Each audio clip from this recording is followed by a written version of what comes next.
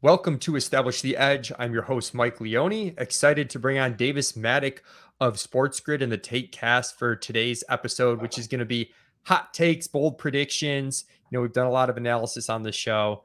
I need to unwind a little bit. It's a stressful time before the season. So we'll do that. Before we get into that, though, want to note that this podcast is brought to you by Underdog Fantasy. Right now in Best Ball Mania 3, they've got a $2 million grand prize. They also have $1 million second place and $1 million to the regular season points leaders. So 3 different ways you can win $1 million, and you can get up to $100 matched on your first deposit if you use promo code ETR. This is a great way to prepare for your home leagues, to get in these real money leagues on Underdog Fantasy. So head over there, use promo code ETR for $100 in free entries. Now to today's episode. I have a feeling my takes are going to be like lukewarm, and Davis, yours are just going to be absolutely blistering.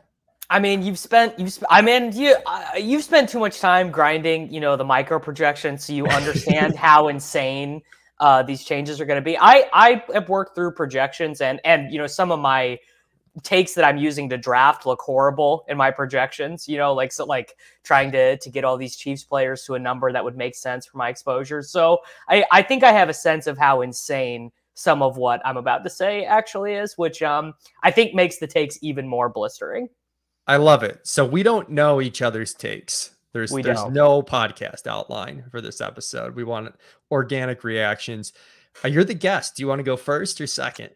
I want to go first because I think it's probably the most interesting thing. And I think this is going to be the biggest impact on the fantasy season if what I say is true. So I think Mahomes is going to have his best volume season of his career up until this point. I think the Chiefs offense, the year he won MVP, he had an 8.9% touchdown rate. Now, he didn't run very much, and they also had like a stable of running backs they felt more comfortable with than the group of guys they have now. But I think that he will top at least the 5,000 yard mark. I think he could get to like 5,400 yards. Maybe it'll be 47 touchdowns instead of 50. But I mean, really the hot take is I don't think it will look on field like the Chiefs miss Tyreek Hill very much. And in fact, the removal of the Demarcus Robinson, Byron Pringle, McCole Hardman, Blake Bell snaps, introducing MVS, Juju, Sky, Noah Gray, and particularly Jody Fortson. I think the Fortson playing with the first team stuff is actually kind of it's like a look into what they're trying to accomplish on offense, removing Blake Bell and Noah Gray and adding in a guy who's a converted wide receiver as their second tight end. I think they're just going to throw the piss out of the ball, basically. That would be amazing. And Mahomes is way cheaper than he's ever been before. So you can get him at a cost where I wouldn't even say it's a tournament play. Like you could definitely take him in a regular league if it's. You could just take him in a home league. Yeah. Yeah. And get that stack. That flows into one of my hot takes, which I know we agree on, but which I completely agree with. The Juju Smith-Schuster smash season is coming. So if Patrick Mahomes does what you're saying, Travis Kelce probably still has one more year before he hits the age cliff. I actually think the Kelce this is going to be such an oxymoron. I actually think the Kelce decline will help Mahomes for fantasy a little bit, because one of the big problems we've had in years hot. Well, one of the big problems we've had in the last 2 years with Mahomes is either the Chiefs are getting blown out in some of these embarrassing games against like the Titans and the Bills, or the converse happens, they play the Raiders or the Texans or whatever, and they score 4 touchdowns in the first half and it's completely over. And I think we're going to find a nice middle for that this season, in which they're not blowing teams out as frequently because they are not quite as good, quite as efficient without Tyreek Hill, but also they are not going to be getting blown out because they're not going to be as high variance because they're not playing 3 guys every down who stink. Yeah, and I mean the division's good. It's the best division in football. Yes. So that's also I've run with that way too much. That actually flows into another one of my hot takes that we'll get to. But with Juju, the camp reports are good. I think we could see him easily going in like the second round of fantasy drafts next season. So I'm really into Juju. The Big Ben was just so bad. And I don't think Juju was fully healthy. He's still young enough that he's like in early peak years. It's, he's going to be his age 26 season. He has some elite numbers historically.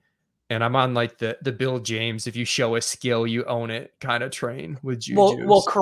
Corain made this point, and people think of this the other way. So what they think of is they're like, well, Deontay Johnson did so good in that offense. Why would Juju not do well in that offense? But Juju was actually being targeted in a less efficient way, shorter parts of the field. Like Deontay was earning some deep targets. Juju was like not even running those routes. He was basically being used as like fancy Jarvis Landry, but still, again, if you want to make the argument of if you display that skill, you own that skill in the middle of what you would call the disappointing Juju run. He did throw up 13, 157 and 1 in a playoff game, right? Like I completely disagree with this idea that like he is just Jarvis Landry and he has no down the field skill or anything like that. I think that's totally wrong. He also was basically the same as Deontay Johnson in 2020. Like people forget, like, he only played 5 games last year and he was, terrible, Juju, but he was the same as Deontay Johnson in 2020. And people tend to forget that. So, all right, Davis, hot take number 2. KJ Hamler leads the Denver Broncos in receiving touchdowns. Okay, we went from we jumped to blistering. Well, it's like you have to game it out, and you got to be like, okay, this one I can at least see being passable or whatever, and then you got to get to the real stuff. And so I there are a couple reasons why I think this could be true, and also how it could both inform and not inform the way you're drafting.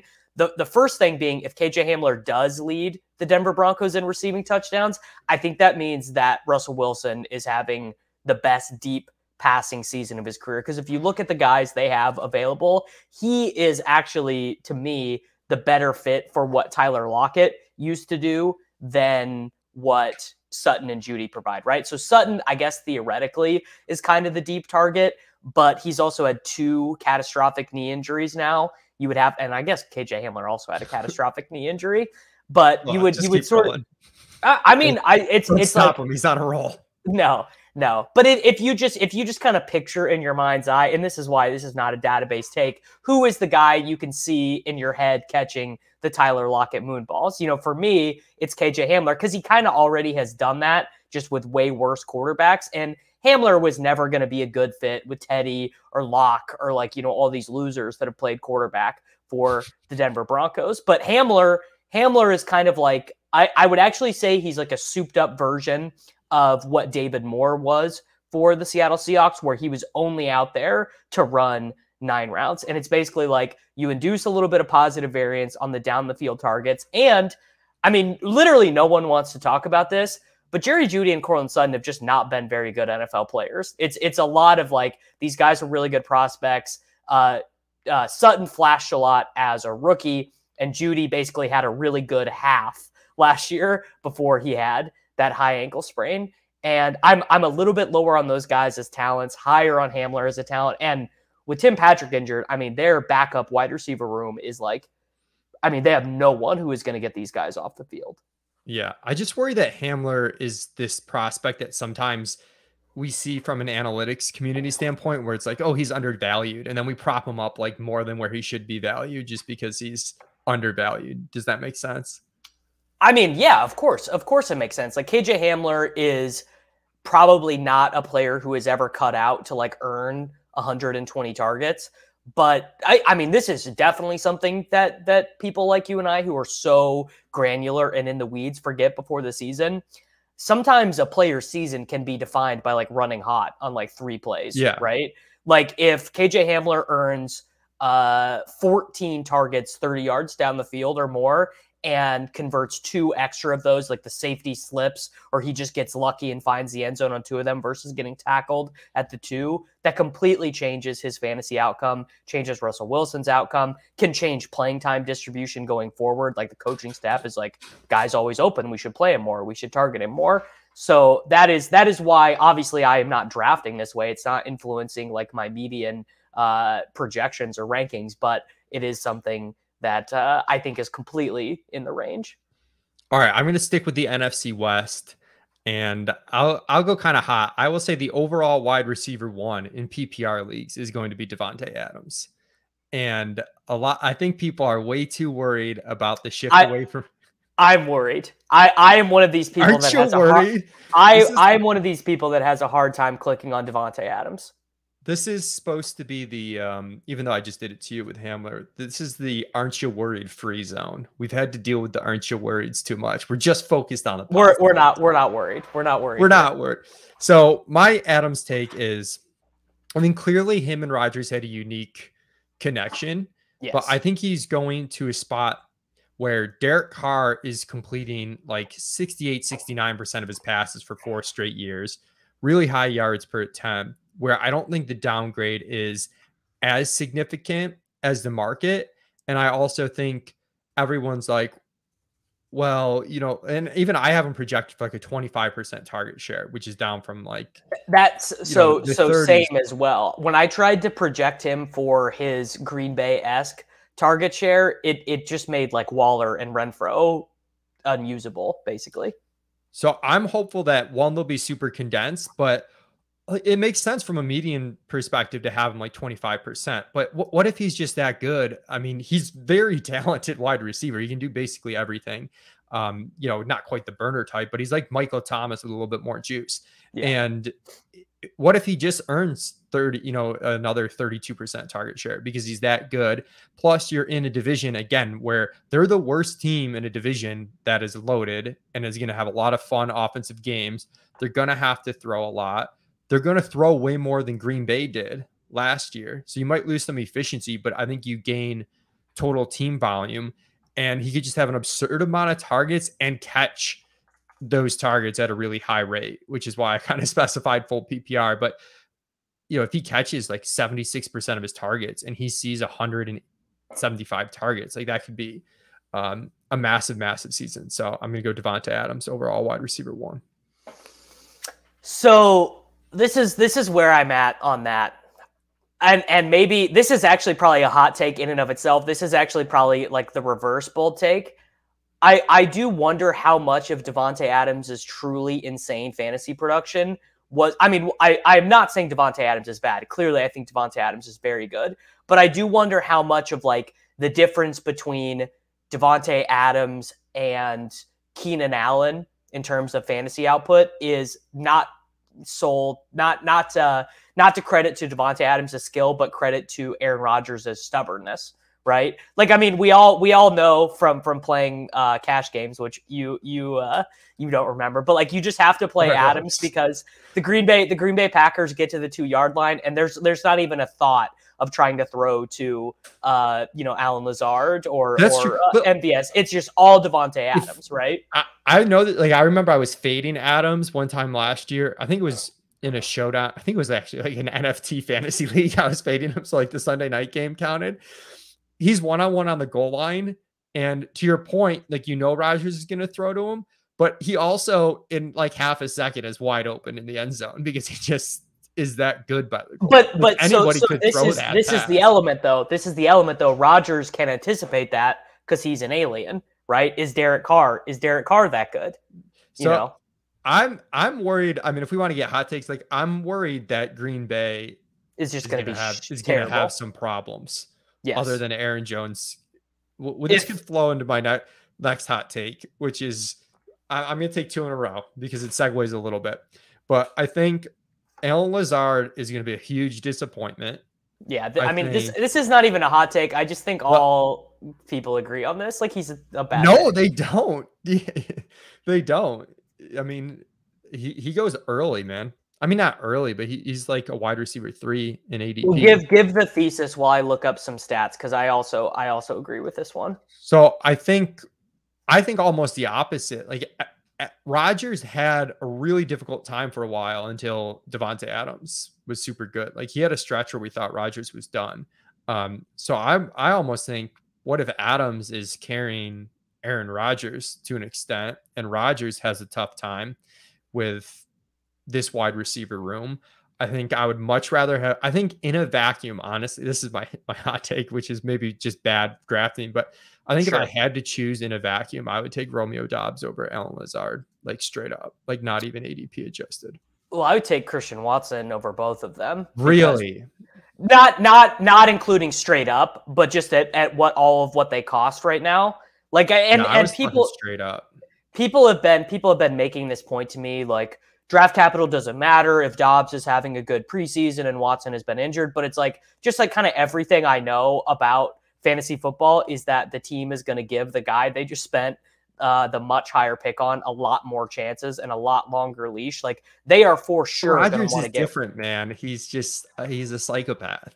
That Well, might I not mean, be true. Alan Lazard spent 3 seasons on the Packers practice squad before he got a chance, Yeah. basically due to circumstance. I mean, the thing is just if you look in NFL history, how many guys are going to go into their age 27 season, their 5th season in the NFL, never had 1,000 yards, never even had 600 yards, never topped 40. I mean, is there a historical comp for a guy coming into there with like, I mean, he has 1,400 scrimmage yards in his career. This is like, I don't know, man. It seems bad.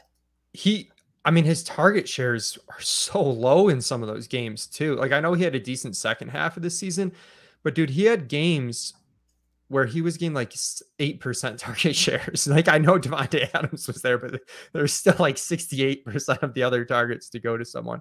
So yeah, I'm down on him. I think Aaron Jones is going to catch like 75 balls as part of I mean, clearly my corresponding hot take is that you should just take all the Packers receivers who are cheap. Dobbs, Watkins, Cobb. I mean, I think Cobb and Watkins are like basically the best last round wide receiver picks that we've had in a while, like in recent memory. I have a bet with maybe I just hate Alan Lazard, but I have a bet with Pat Mayo that Sammy Watkins has more targets per game than Alan Lazard. But I mean, he probably will. One other thing on the Davante Adams stuff, he had 2.82 yards per route run last year, which was 3rd in the NFL. Cooper Kupp ran like 75 more routes than Davante Adams.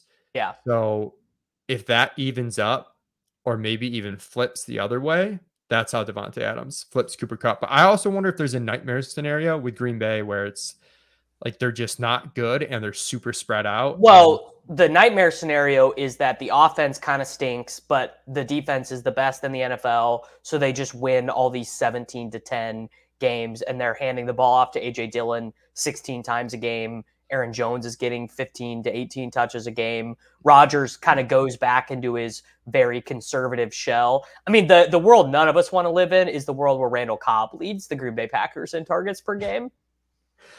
All right. I stole the order back. So it's definitely your turn for what do you got next? That we spent all offseason being hyped on Treylon Burks and Drake London and Chris Olave and Jahan Dotson and all this stuff. And George Pickens ends up being the guy who is the answer to who is this year's Chase, Jefferson, CD, rookie wide receiver who finishes in the top 20 or top 15 in fantasy points per game. So the first part of this is that the market seemed to have been too low on Pickett early on because the reports from training camp were that Pickett sucks and he's behind Mason Rudolph and he can't do anything. And then we get into the preseason games and there's like a marked difference between the Trubisky Rudolph offense and Pickett. Like Pickett is just, I mean, I think probably the biggest difference between Pickett and those two guys, honestly, is maybe not even skill level, but those guys at this stage in their career are just so afraid to mess up because Trubisky is like, running out the edge of his contract. Rudolph saying like these guys are closer to being out of the league than being signed as starters. Whereas Pickett is like, I just went in the first round. I just had like the best season that my college has had in forever. I was getting Heisman votes. Like, what does he have to be afraid of? That's the first thing. The second thing is that and again, people are going to disagree with this. Deontay Johnson was always a fantasy superstar to me, more out of circumstance and good fit with his quarterback than that he's just this amazing player. And I know like Harmon's reception perception stuff is like he just always wins and he always gets open. But to me, George Pickens, the first thing is because of the college he went to and because he got hurt, like we just didn't really get an idea of how good he is. I think if Pickens went to Alabama, Oklahoma, one of these schools where it's all about, featuring these stud guys to get them into the NFL, I think he would have been the number one. Like, I think he could have gone first in this draft. I think there is a chance that he's the most talented wide receiver in this class, and he's still at a good price too. Like wide receiver 50 is actually a very equitable price for him if he's as good as I think he is. Yeah, I like Pickens. I've got him just ahead of. I got him just inside the top 100 overall. I mean, he's locked into 2 wide receiver sets. Like they're starting. They moved Claypool into the slot, which is huge. I think the offense in general could just be better than people think because Big Ben was so bad, and the offensive line is terrible. The offensive line is terrible. But again, one of these things that we've learned is that the better your quarterback is, the less the quality of the offensive line matters. That these mid-tier quarterbacks are way more sensitive to offensive line quality. And like, what if Pickett's really good? If Pickett is even better than Big Ben, right? If he's 15% better than late stage Big Ben, that's pretty big for the receivers. Yeah. And I honestly like both Pickett and Claypool. I think Claypool, even though his routes might be down a little bit, like they're going to be playing 3 wide most of the time anyways, that if he runs 80% routes instead of 100 because he's not playing 2 wide, I don't care. Like, I mean, he's a massive slot wide receiver. And I don't know. I think the upside there is pretty tremendous from an efficiency standpoint. Yeah. That one I feel really good about. One, because I took him in all these dynasty leagues that you and I are in together. And that it's like, you know, it feels good to watch your bags appreciate, essentially. Oh, yeah. I've got like 60% Isaiah Pacheco, thanks to JJ. It's just like, there you go. It's like, all right. I will throw out. All right. I think there's a chance the Eagles throw way more than people think. And Jalen Hurts. I mean, they have simply Leone. They have simply told us they are going to do that. I mean, they don't believe it. But it's like, this is actually insane to me. Like, I'm actually, funny that you mentioned this. I'm literally actually arguing this with our friend Drew B right now because we are on the clock in the 8th round of the FFPC main event, trying to decide between Devonta Smith or Kadarius Toney. And the room thinks Devonta Smith is the 3 condom pick and not a $1 million pick. But I think Devonta is totally a $1 million pick. Devonta is a $1 million pick. I mean, I like AJ Brown more, but I think there might be enough room for them both to do really well. Obviously, if Devonta smashes, he probably overtakes AJ Brown, and AJ Brown's a disappointment at his ADP. But I know Siegel like absolutely loves Devonta Smith, and he's pretty good. He had the real fire take that AJ Brown was brought in to free up Devonta Smith to be a wide receiver 1. Yeah, I'm not quite there, but we have Toney and Smith back to back. I think I would take Smith based on feel. I mean, some of the like, I hate people who overweight injury risk, and I have a ton of Toney, but if it's like that tight, like there's a little bit of Toney, just kind of seems like he's constantly like banged up a little bit. I would say he's the number 1. There's always something going on with him guy in the NFL right now. Yeah. And I have this hot take, which is it's a little bit in the projections in our rankings, but it's not all the way there. So yeah, I think the Philly offense could go nuclear. The one guy I've been having trouble with though, is like Goddard's price is like pretty high. And I'm just like I couldn't really get it. Like, I think he's ranked correctly positionally. It's just, I think he's boosted too much because people are chasing tight end after missing the elite guys.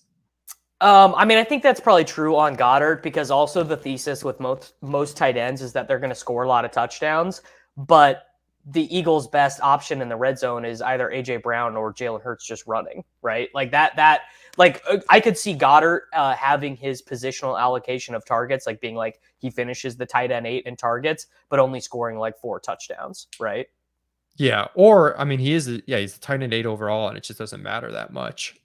But yeah, so I'm in on Philly. Let's go to your next one. I don't know how many you've got written down. I've got a couple more. I mean, I could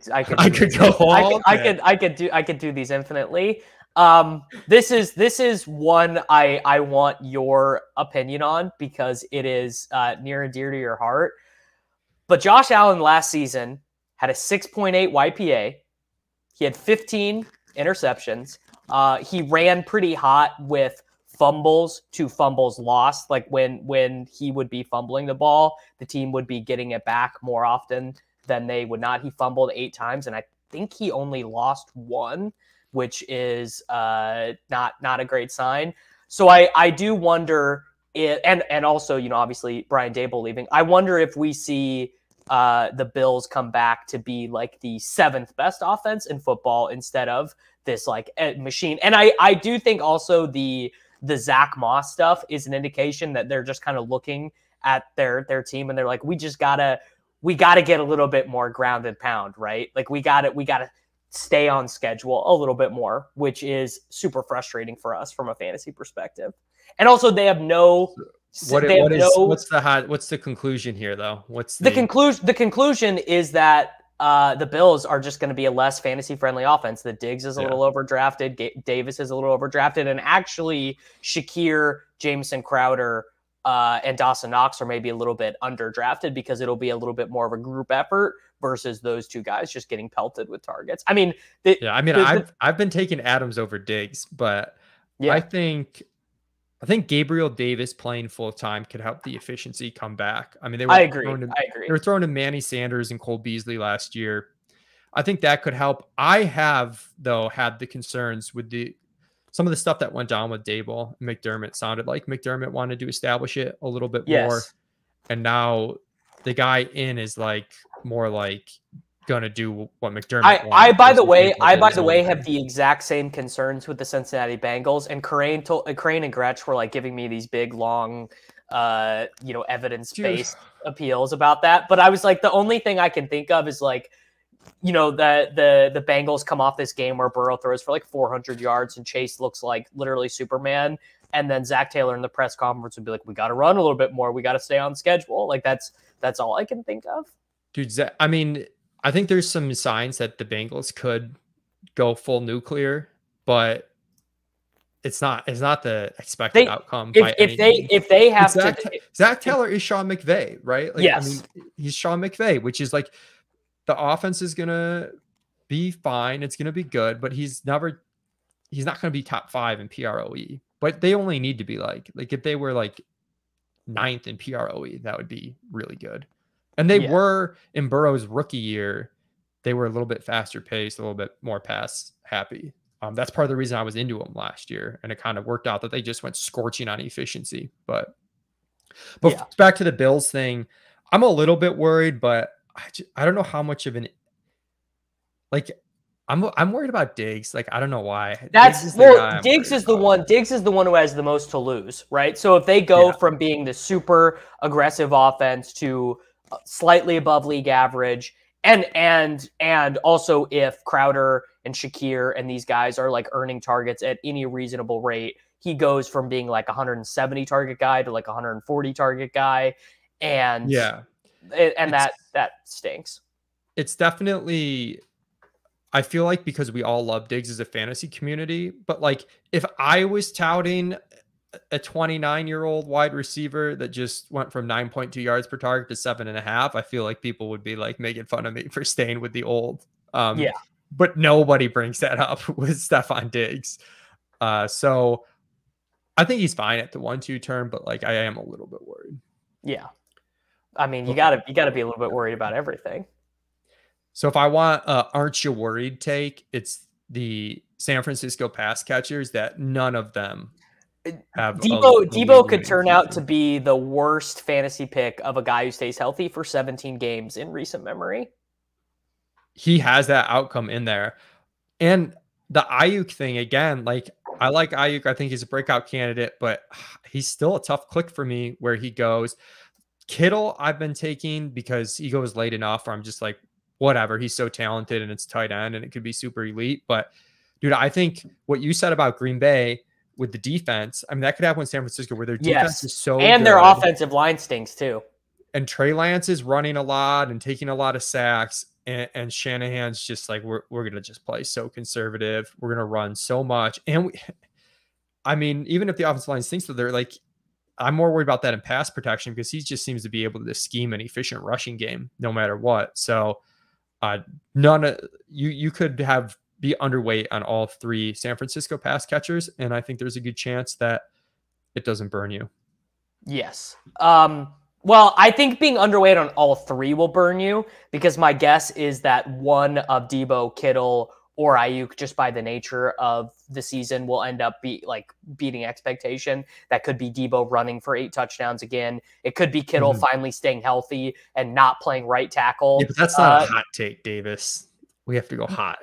Well, one of them could get hurt too, and then my hot take would be that a big part of Debo's contract thing is he's like, dude, I don't want to get tackled 15 times a game, and him and Ayuk flip roles. And what if Brandon Ayuk is actually the San Francisco 49ers Debo Samuel? Ayuk's first NFL touchdown was a rushing touchdown.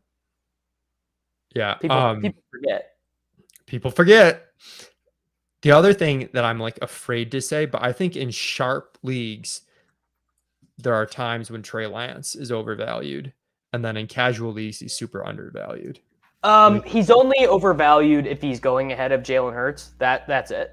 That's it. Yeah, I think it's a tier break, I guess, for me. Like, it's not because Trey Lance could be Mason Rudolph as a passer, and it doesn't matter if he runs 200 times. But it matters a little bit in today's NFL.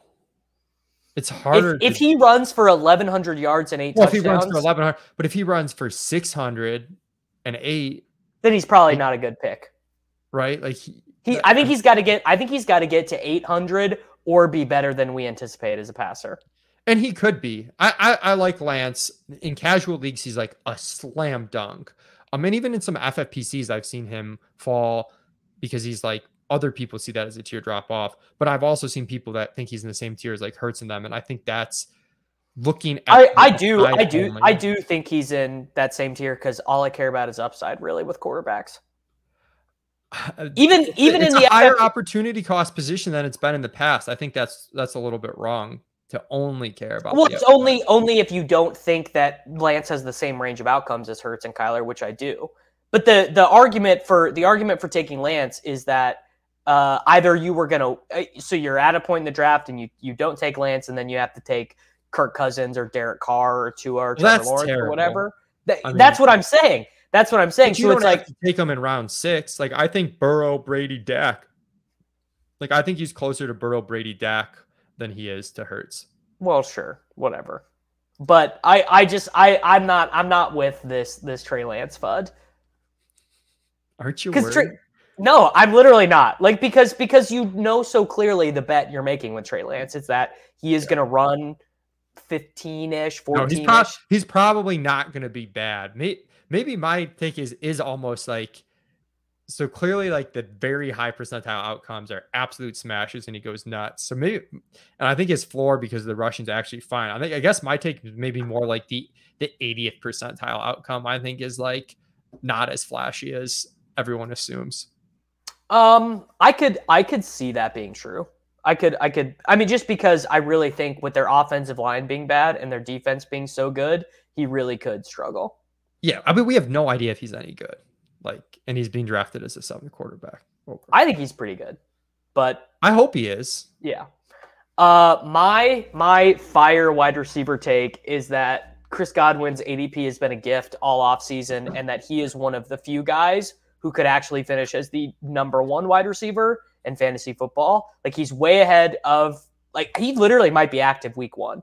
Like Chris Godwin has been drafted at like the 5-6 turn for a huge chunk of this offseason, and we are 10 days away from the season, and we might get the inactives report, and Jalen Darden is inactive, and Chris Godwin is out there running 90% of the routes with Brady. And by the way, I think the fact that their offensive line has had all these injuries is maybe a smidge bullish for Godwin and bearish for Mike Evans, because 45-year-old Tom Brady is not trying to get hit. It is going to be, and Godwin is going to have exclusively the slot, right? Like, I mean, he is going to be there all year.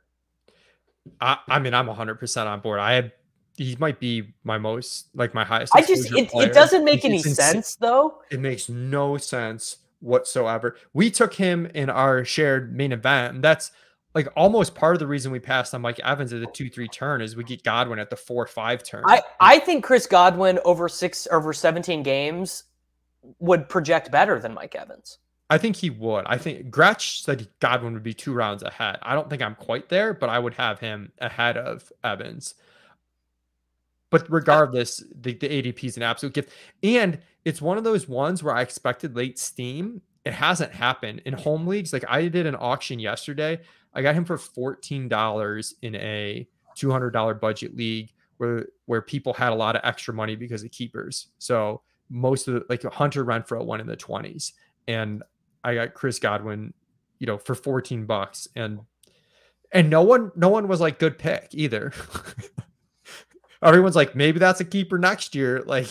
Yeah, it's I feel as if maybe people just don't buy that he's actually ahead of his recovery. Like maybe the market is just still anticipating maybe he only plays 13 games instead of 17 games, in which case I still think he could lead all wide receivers in fantasy points per game. Like if you actually look at what Godwin has accomplished in his NFL career, it basically looks exactly like what you want a guy that he's gotten better every single year. He, has already knocked out multiple 1,000-yard seasons. Like he has been a touchdown producer, even playing out of a non-touchdown producing spot. And like he has just been great. I don't get it. I mean, to me, I would probably have him right now as a 3rd-round pick. Okay. Yeah, I'm absolutely on board with that. I got a couple more. Oh, also, I think advances in medicine, like we continually underrate. And another Cam Akers came back from an Achilles injury in 6 months. And now there's like Sterling Shepard and James Robinson are back. Like, not that those are good picks, but like they're back. Still, yeah. And now it's multiple guys doing something that no one did before. Maybe something changed. Your boy Michael Gallup, I was giving you shit about taking Michael Gallup. Gallup's going to play in week 3 probably. That's insane. Like, and adjustments kind of need to be made. So I've got 2 more on my list. Let's go. Jalen Waddle outscores Tyreek Hill. I couldn't agree more. Could not agree more. There's a lot of narrative going in this direction. The narratives, even outside of the projections, like 1, Tua can't throw a good deep ball. Veteran wide receiver changing teams, veteran wide receiver going from a Hall of Fame quarterback to a project, at best. And Waddle also, I was looking at this yesterday. Waddle had a historic rookie year in terms of fantasy points per game. He's like the last decade, he was like the wide receiver 4 in fantasy points per game out of rookies. And the market has just decided him and Allen Robinson are the same thing. I mean, yeah, it's absolutely nuts. I think he's going to be just an absolute yak god. I think he's going to out-target Tyreek Hill. The question is, can Tyreek Hill at his age and with the quarterback switch maintain like an absurd level of efficiency? But like their efficiency is going to go in opposite directions. And I do actually think Waddle's going to out-target him.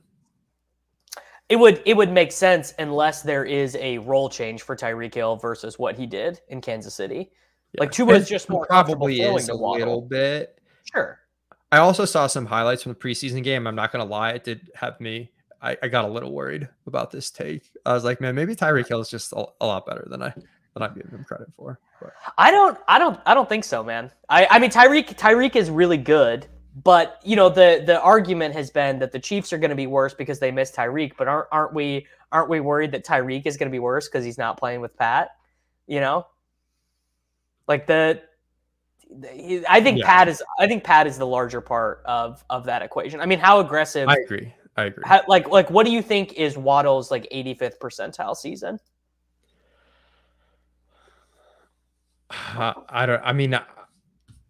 He's probably catching 95 balls or something. I mean, he caught 90 balls last year. I think he can do what he did last year with way more efficiency. I was going to say balls. I think he could be like a Jarvis Landry, but good after the catch instead of just falling down. Right. Yeah. So he was at 9.8 yards per reception off 104 catches last year. So it was only 7.3 yards per target, even though he had a 74% catch rate.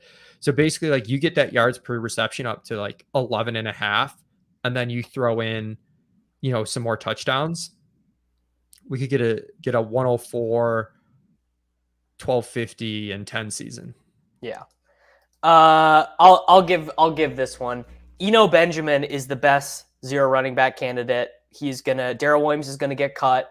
Eno Benjamin is going to be in the Chase Edmonds role in the Arizona offense, and the coaching staff is going to see that he is better, has more juice, and is fine in pass blocking, and is going to finish as a top 15 running back, and he has been stone free all off season. Yeah, I think Eno is a really good pick. I think I, for a little bit, fell for the Darrell Williams thing, and I was like, Darrell Williams is a really good pick. And then it seems to be headed for Eno. I've also been burned by Eno because I've drafted him the last 2 years as kind of a zero running back pick, but I absolutely dig it. I think I have a tough time with Connor too in general because Connor is the perfect, like, you optimized for week 1, so you drafted a lot of James Conner and you feel really good about it, but there are so many ways his season can go poorly. And I don't even think he's a dead zone running back if he does stay healthy, because they threw to him the ball like a decent bit last season, but it's just like I guess I wonder if, I mean, when things happen over the course of the season, like Edmonds gets hurt, they don't have that many options. Now coming into the year, I'm curious to see what Connor's role is week 1, if it's full workhorse or not. Like, I'm worried it might not even be week 1 full workhorse. But that's like worry. That's not like, I mean, if they do cut Darrell, he'll probably be fine for the first month or 5-6 weeks or whatever, and we'll just be in the chase role. It'll just be a matter of if he can sustain the performance from last year. Or, I mean, he's 28, 29. Like, he's not it just happens. I don't think he's that old, actually. Do you got any more, or are you running out? I got one more. Okay, let's go. Last one is that Kenneth Walker is very fantasy relevant in the playoff stretch. I could see him being relevant then, but I'm not really on board with this take. Like, he checks all the boxes of someone I don't look for. Like me and I know he was on the zero running back list or whatever, but like, so the first thing is, especially in managed leagues, I absolutely detest drafting players who are injured or suspended. Now, this is not as true in best ball, right? I'll take Gallup, I'll take Hopkins, whatever in best ball. Yes.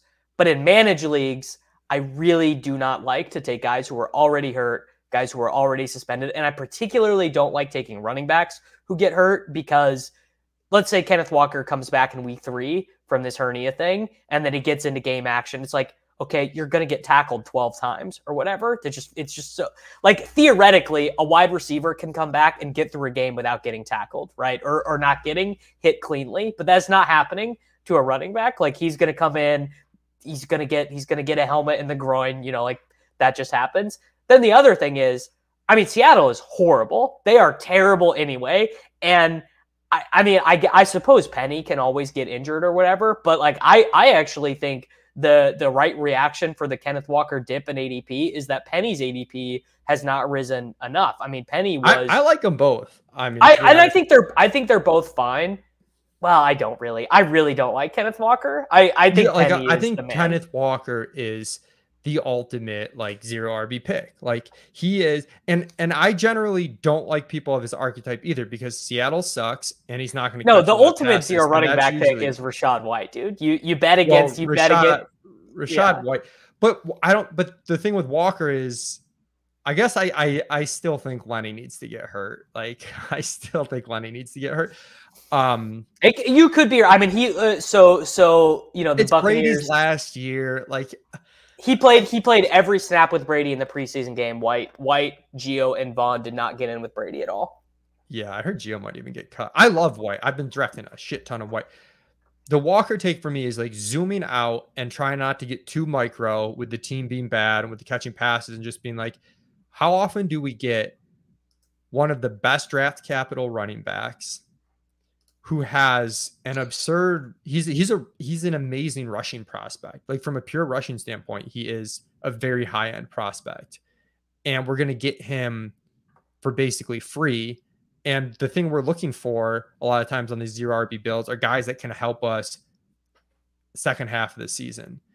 And the injury risk is kind of cuts both ways, where it's concerning, but you're also getting him instead of round 8 or 9, you're getting him like round 11.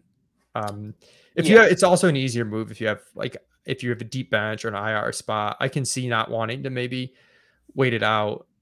Same thing with like Isaiah Spiller. Like, if you have an IR spot, I like him. If you don't, he's like almost undraftable in like a 6-bench managed league. Yeah, the Spiller thing I think is not going to happen the way we wanted it to, right? Like No.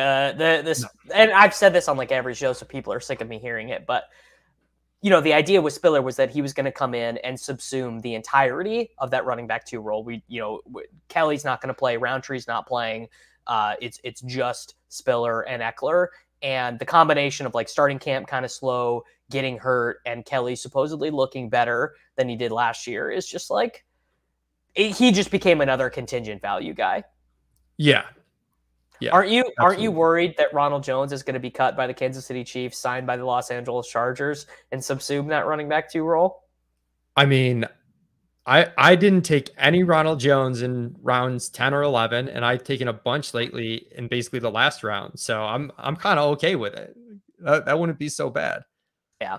All right. My final hot take: Ramondre Stevenson finishes as a top 10 running back in fantasy points per game. He plays on third downs. He scores 10 touchdowns. And even though the Patriots, I think, are going to take a step back as an offense this year with Joe Judge and Matt Patricia calling plays, one of these things that Gretsch has found that I always come back to in the offseason is that the late rising running backs, there tends to be like an inertia keeping them from rising all the way. I think Dameon Pierce is a great example. I could totally see an argument for Dameon Pierce being like the running back 14 or whatever. Not that I'm chasing him up there. But I think Ramondre is another great example of this, where his circumstance changed in 2 major ways. James White retired, and Ty Montgomery already got injured. And this Pierre Strong hype we were hearing really slowed down once they started playing in preseason, and Pierre Strong didn't look very good. Like I think Ramondre has like a combine what Shane Vereen and Rex Burkhead used to do and put it in one role. That is like an amazing player in fantasy football. Yeah. Levitan's been on the Ramondre hype train basically all offseason, and it has been one that we've kind of chased up the board because his ADP rise has coincided with, like what you said, like things looking even better and even rosier. It's not just hype. Yes. I mean, you probably by your conservative nature are like, I'm going to start taking Damian Harris now. And I think Damian Harris was a great round 10 pick for 0 running back teams in the main event. It's like, you can't really ask for much better than immediately starting a guy in week 1 and feeling like you're drawing live to a touchdown every single week. We've got Ramondre RB29, 84th overall. So what's that, like end of round 7? So that's actually pretty in line with the market. It's just, I think he's got such this disgusting ceiling. You're getting him in home leagues at the 7-8 turn. Yeah. I did just take him there in my home league draft. My home league draft, by the way, so bad. My friends now are not bad at fantasy football anymore. There was at one point 14 straight wide receivers went in the mid rounds of my home league, which is like I did not ever expect my home league to turn into piss boys, and here we are. It's kind of a tough scene. I joined a league last year and came in dead last, and people are just like, think I'm such an idiot. It's just like, and I punted for keepers for this year. Yep. Let's hope that goes better this year. All right, Davis, I got one more. More. All right, one more. You gotta get out before we get back to getting. Raheem Mostert has multiple 18+ fantasy point games as a member of the Miami Dolphins. Thank you. I've felt like a crazy. We've had Mostert so far ahead of ADP, and I felt like a crazy person all offseason. I like Mostert. He's been one of my favorite late round running back picks. So I mean, it's August 29th. He's not hurt. That's already a check, right? August 29th, he's not hurt. And, you can make the argument, oh, they paid Edmonds. But I would make the other argument, which is Mike McDaniels literally coached this dude for the last 3 years and was like, you know who I need to fit my scheme? This guy, right? He could have brought in Jeff Wilson Jr. It could have been someone else. They could have signed Jerick McKinnon in free agency, and they went after Mostert.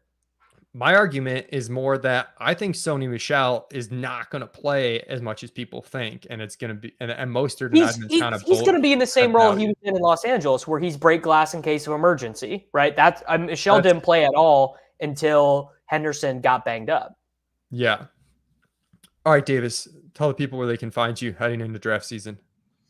Sports Grid Fantasy Football Podcast, the Takecast on TV every day from 11 East to noon East. And you can find me in Best Ball Mania 3, cranking out a couple more main events. And hope to see everyone at the top of Best Ball Mania 3. Nice. If you're listening to this, you of course have found the Establish the Edge podcast on iTunes. We're also showing the video version of this on the Establish the Run YouTube channel. Head there, subscribe, give us a like. Helps me to continue doing free content like this. I'll be back with some more episodes this week to get you all prepped for your drafts. Thanks for tuning in, everybody.